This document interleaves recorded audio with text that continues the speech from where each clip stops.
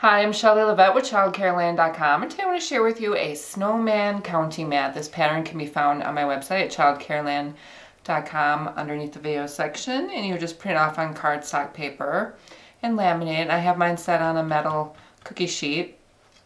These are the numbers. I have 1 through 30 available for this activity, and on the back I have self-adhesive magnets, but you don't have to use that. You don't have to put it on a cookie sheet. You can do it any way you want on there. And then you will need some kind of objects to count to put on the snowman, and I've used buttons for this activity for our center that we have set up.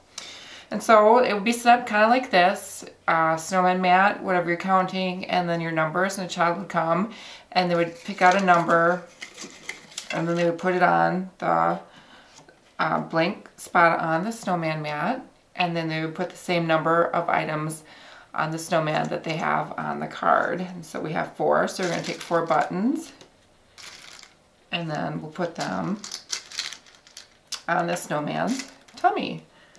And when that's done, they remove the buttons. This is excellent for fine motor skills development.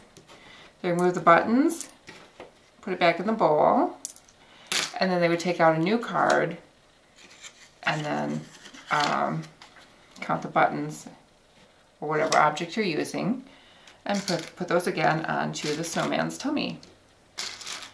If you're using small objects like buttons or some maybe pony beads, again, you will need to use some kind of close supervision for children ages 3 and under, and those still in the stage of putting items in their mouth. But otherwise, this is a fabulous math center activity that works on number recognition, one-to-one correspondence, and fine motor skills development as well.